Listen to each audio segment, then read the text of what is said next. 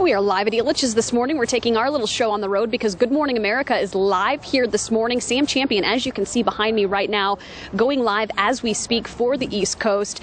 So you're going to see him live on our program coming up in just about 30 minutes from now once GMA airs here in Denver. But it's neat. It's been neat to see everything that goes into putting, one of these bigger shows together. Let's get to our forecast. We've got a great start to the day. Some sunshine, kind of a mix of sun and clouds to start this morning. And temperatures right now in the low to mid 40s. Expecting highs today in the mid to upper 50s. It's probably going to be a pretty chilly afternoon, especially when those clouds pick right back up and we see more shower activity this afternoon.